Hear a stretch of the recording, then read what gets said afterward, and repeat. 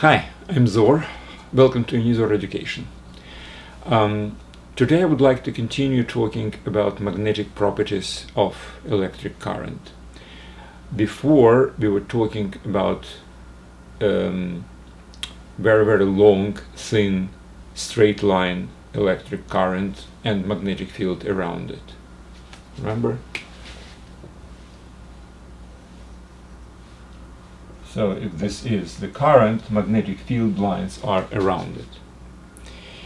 Now, today we'll continue talking about this, but today it will be on a little bit more fundamental and slightly more mathematical level, but it will allow to establish certain formula, if you wish, or law, which is in the foundation of whatever I was talking about, straight line current.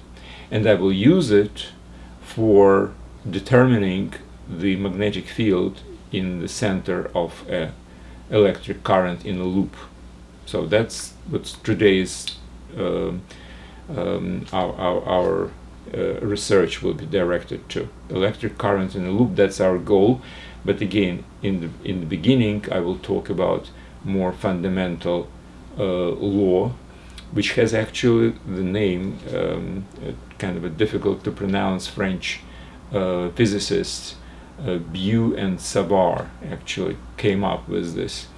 So there is a differential form and there is an integral form, and I will talk about both of these. So that's what the program for today. Now, this lecture is part of the whole course called Physics4Teens, and I do recommend you to take the whole course. It's presented on Unizor.com website.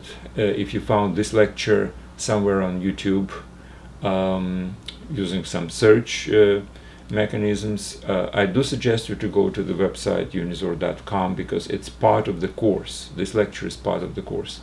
Every lecture has very detailed textual notes, which basically can serve as a textbook. There are certain problems which I'm solving in the course of this material. There are exams for those who would like to challenge themselves, and everything on Unizor.com is free. There are no strings attached. You don't even have to log in. Alright, so let's start from something which is more, I would say, fundamental qualities. We live in a three-dimensional world, and any field we were dealing with before,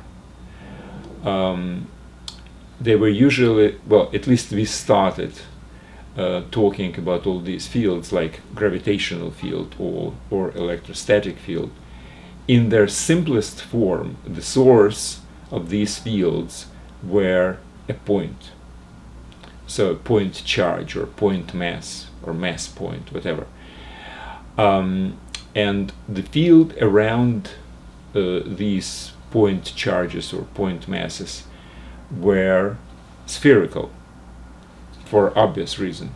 It's a three-dimensional, so we have a point as a source, so the field is spreading its influence, if you wish, in all different directions in three-dimensional space, which means that at any given time the influence of that field is spread around a sphere around the point which is the source, which means again that the influence of that particular source of the field is spread around the surface of that sphere, and surface of the sphere is 4 pi r squared, where r is obviously the radius.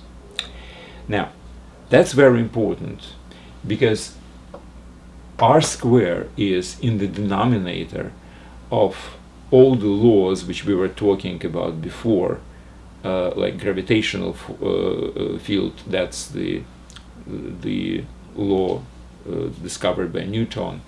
For electrostatic field, we also had the same thing. The force of the field is always inversely proportional to r square.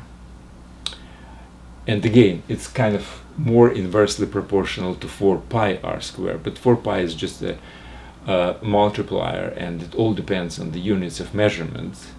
But the most important is dependency on 1 over r square. Now, what do we have with magnetic field?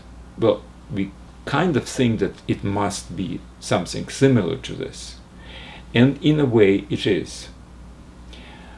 However, there is a very important complication with magnetic fields. You cannot really consider the source of magnetic field as a point. It's always it always has a direction, so it's not just a point, it's a point with a direction. Now, what I mean is, if you have a permanent magnet, it has north and south poles, right? However small you make this magnetic, this permanent magnet, it will still have a direction. And direction is important, and I will show you why. So it's not just a point. Now, if you have an electric current as the source of the field, and the field is something like this around it, again, it's also direction. There is always direction of the current, I. However small the piece of the wire is, it still has a direction. And it means it has certain different positions, and depending on the position of this very, very small piece of wire, however small, infinitesimally small, no matter what it is, but there is still a dependency on the position relative to the point where we are measuring the strength of the magnetic field, which is produced by this however small piece of wire. So that's very important. And right now I would like to talk about this particular dependency on the direction and how to take it into account.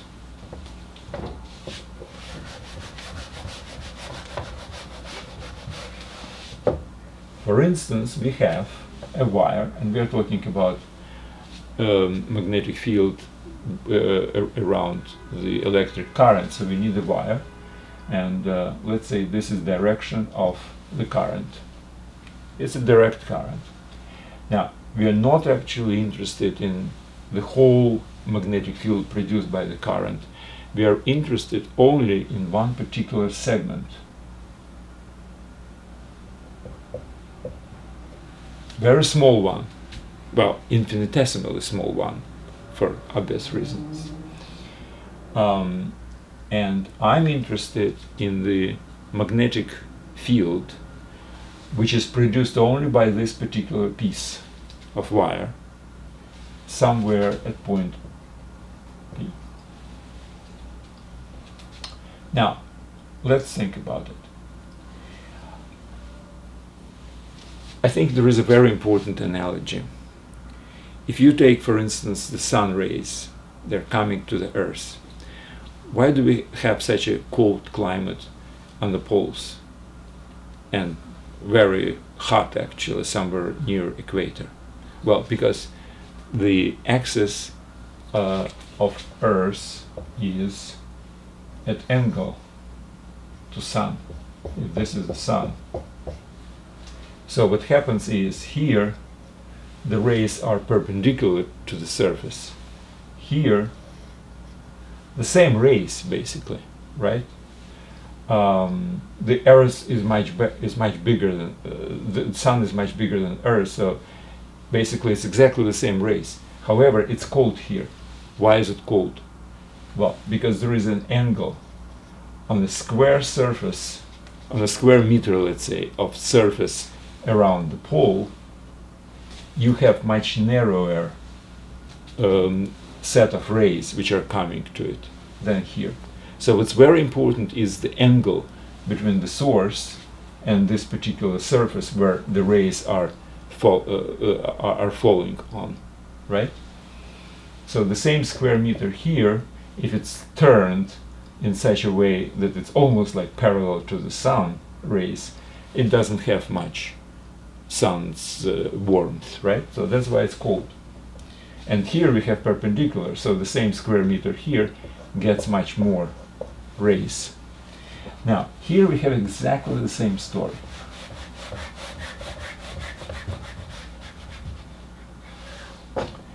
If this particular piece of wire is directed perpendicularly to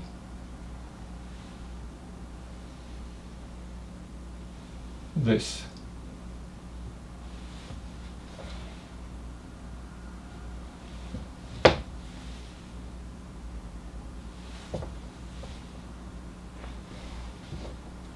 so from here all the influence are coming basically the same as if it's really coming only from this length.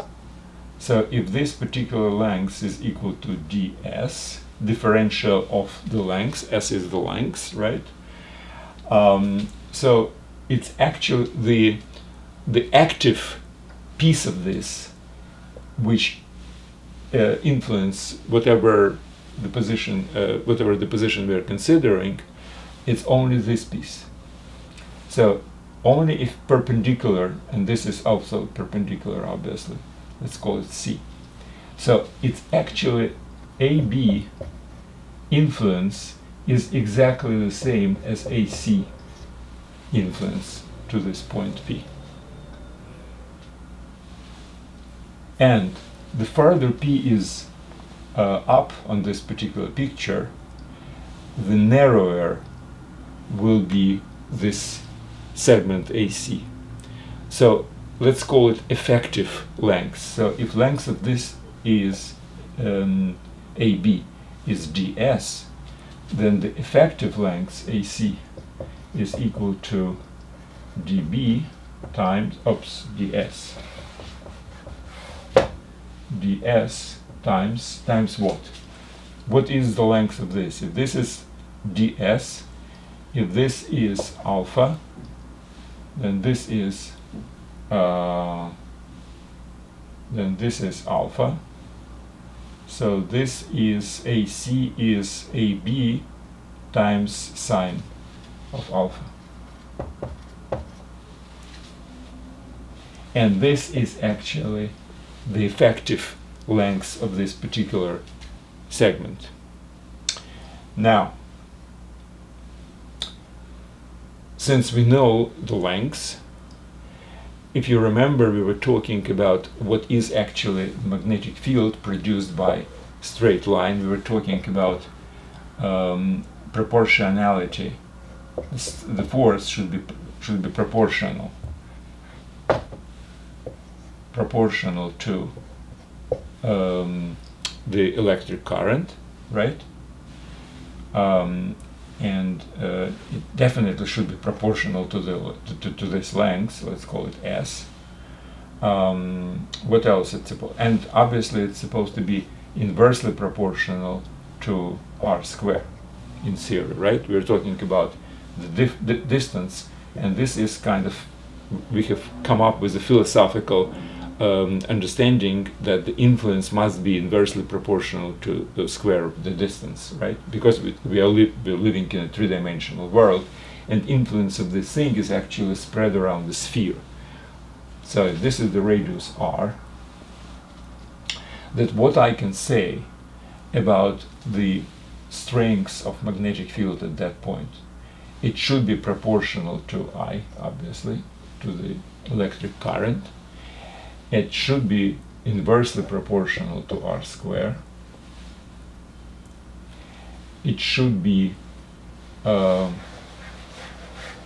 also proportional to the effective length. Now I'm talking about effective length, which is kind of visible from P. So from P, the AB segment is visible actually like AC.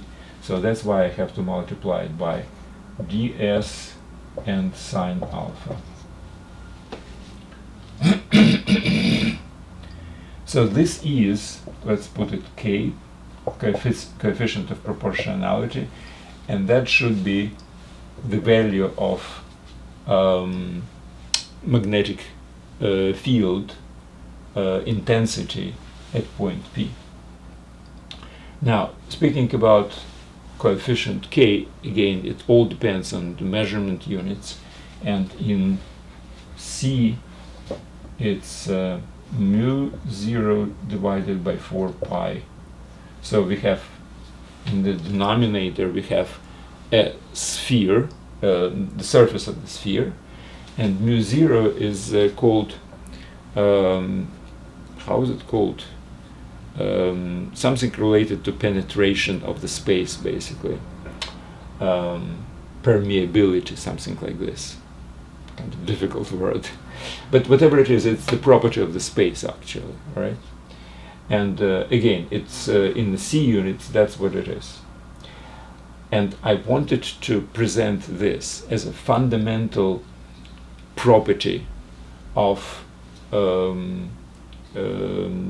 electromagnetic field produced by a tiny piece of wire with certain electric current running through it. Now, why do I need this current piece instead of the whole line? Well, because I would like to actually use it for loop, electric loop, rather than straight line.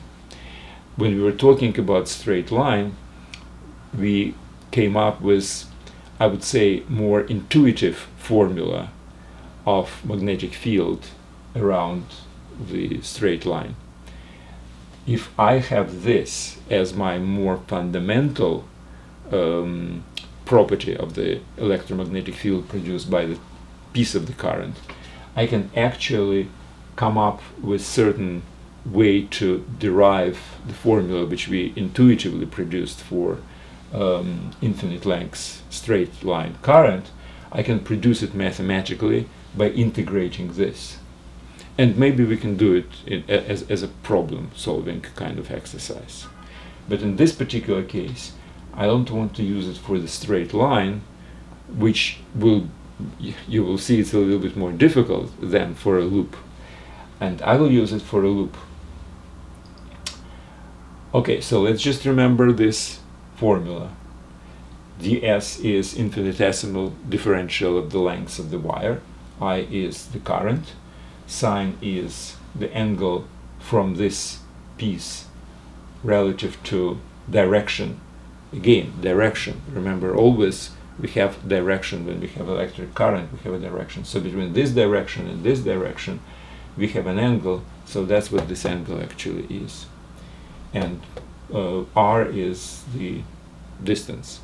Okay, so I will use this formula to derive what's the strength, what's the intensity of magnetic field at the center of the electric current in a loop.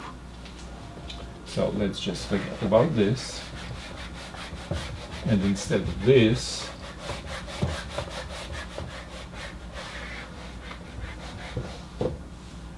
we will do the loop.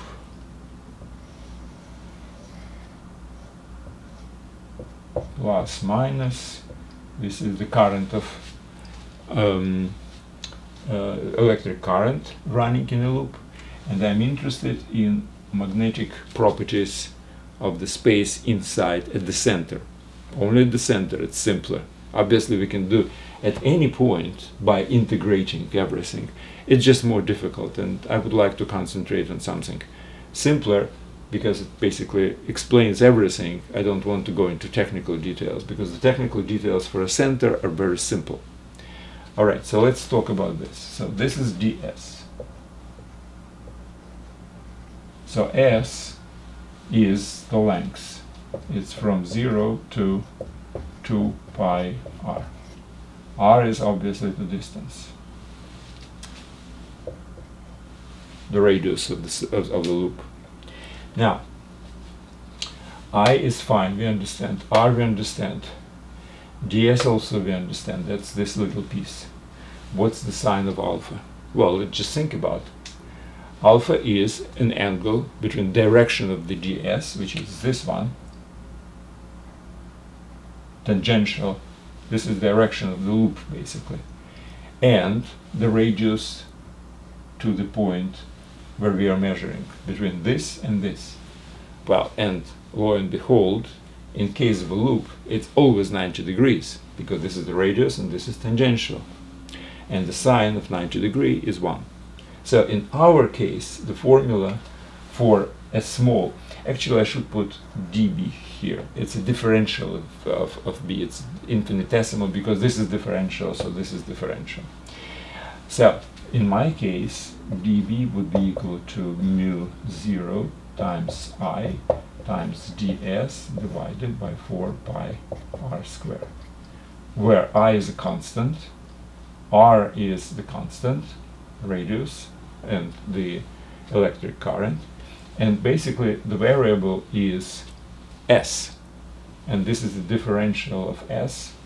And if I will integrate this, if I will integrate it from 0 to 2 pi r, this is the length of the whole circle, so this is s is equal to 0, and this is s is increasing, and at this point s is equal to 2 pi r. Well, considering these 2 points are very close to each other, right?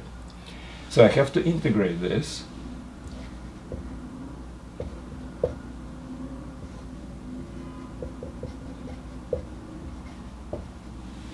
That's more kind of habitual way to write integral. You have this variable, you have limits of integration. This is the constant, so the constant goes out.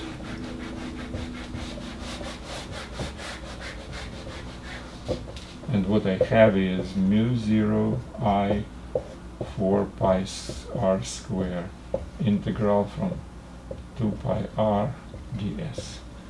Well, what's integral of ds? Again, if we forgot the calculus, you have to go back to the prerequisite for this Physics4Teens. On the same website there is a Math4Teens, and there is a very big calculus portion there. So this is the simplest possible integral, obviously. The integral from this ds is just s, and you have to put all these limits. So the formula, Newton's Leibniz formula, you have antiderivative, which is s, and you put it in this at this limit minus this limit. So 2 pi r to substitute it to s would be 2 pi r, 0 would be 0, and difference would be 2 pi r. So it's equal to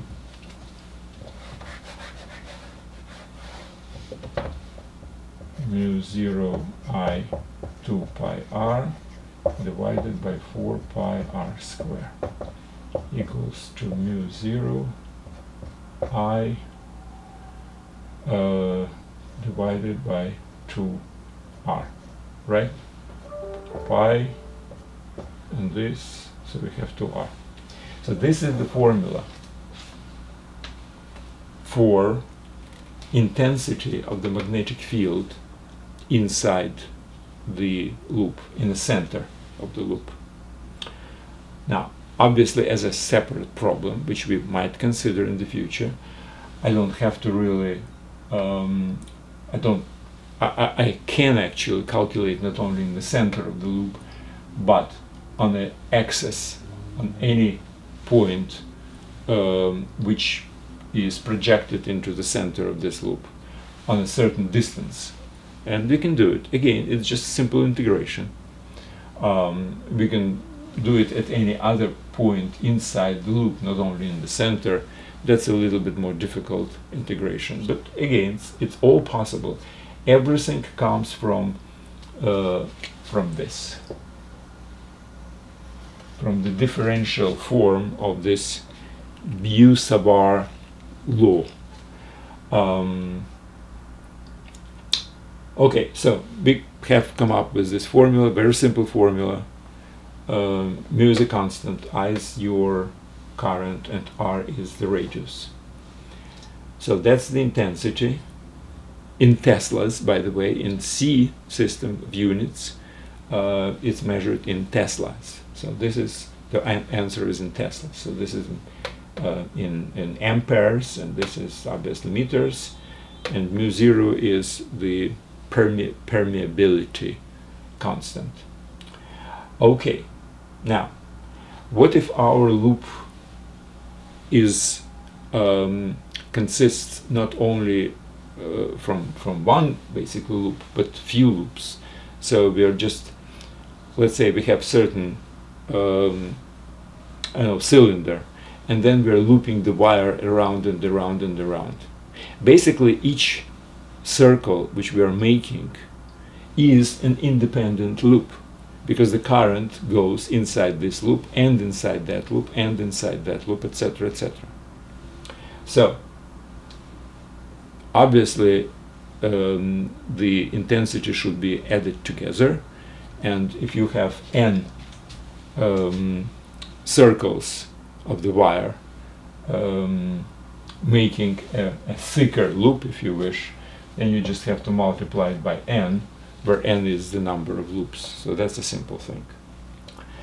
Now, what else I did not cover, and it's related to this law of Biot-Savart, I have actually wrote the formula in the following form.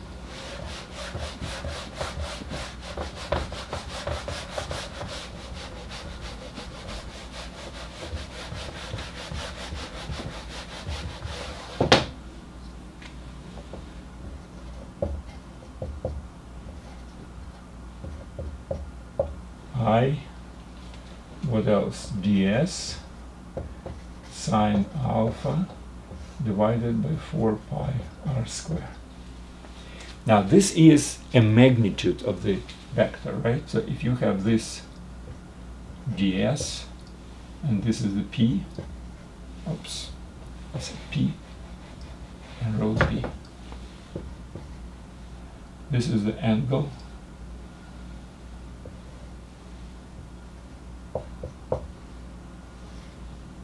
alpha. Now this is a magnitude. Now, but we know that intensity is actually a vector. It has magnitude and direction. And we also know from, I don't know, experimental fact, if you wish. I don't think I can explain it right now, but usually you know that if you have certain current and certain direction, at that point the magnetic field produced by moving electrons on this distance is a vector which has this magnitude and direction which is perpendicular to both direction of the current and direction towards the point where we are measuring. So these two vectors, vector ds and vector r,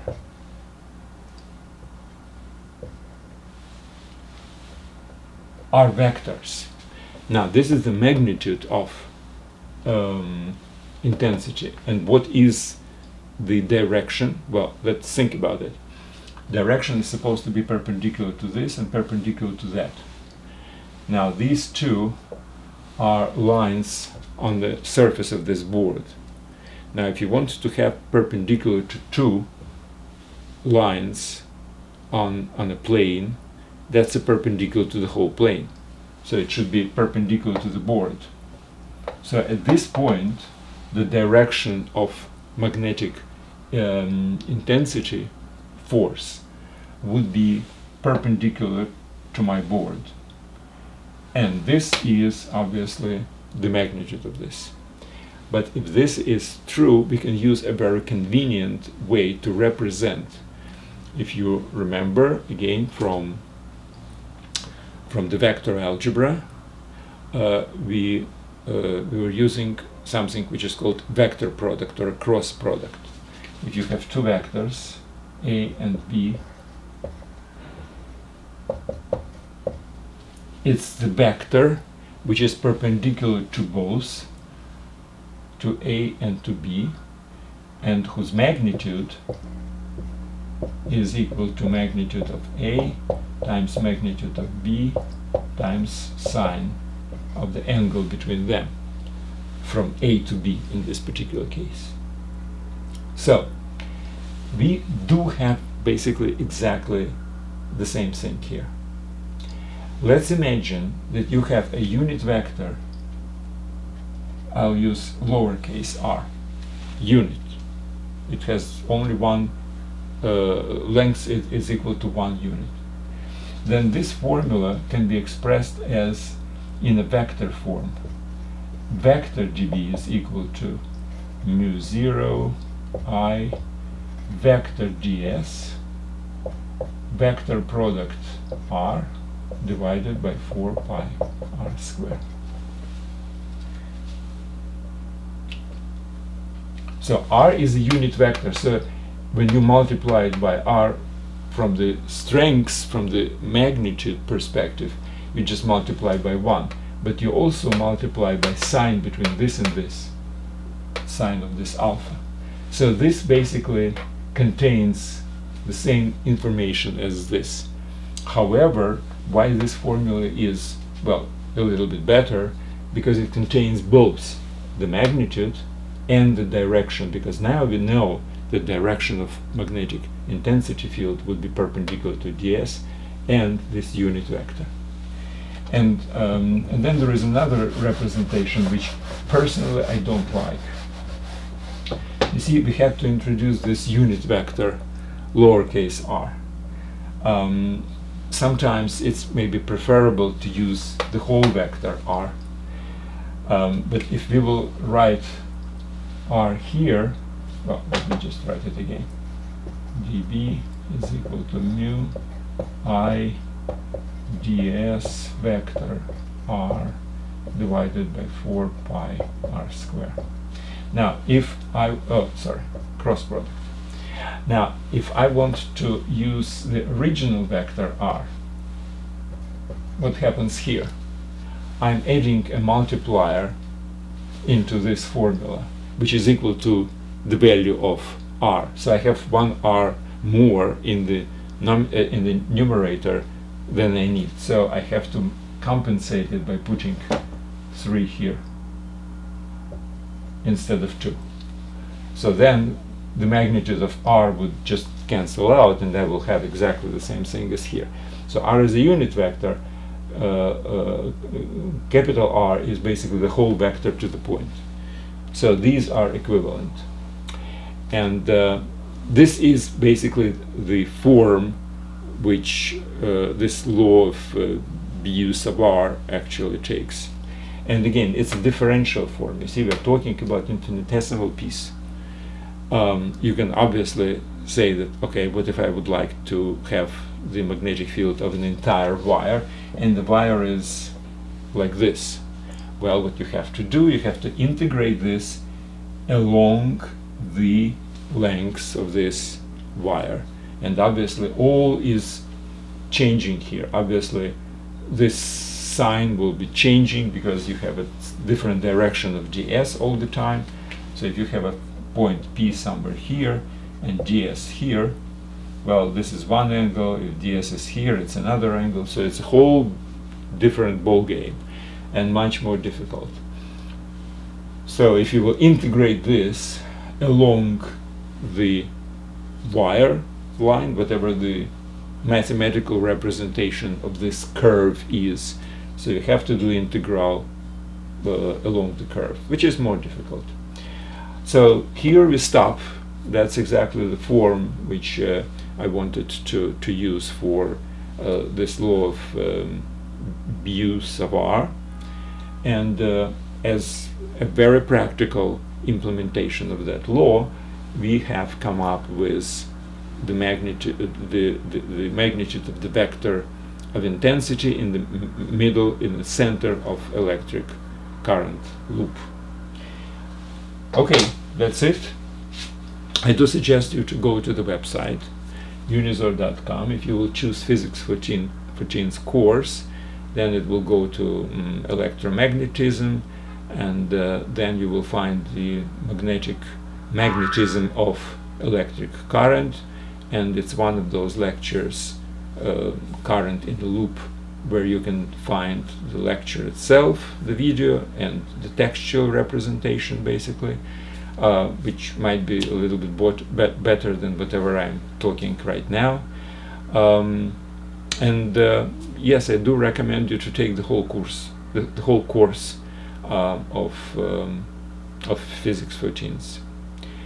So that's it for today. Thank you very much, and good luck.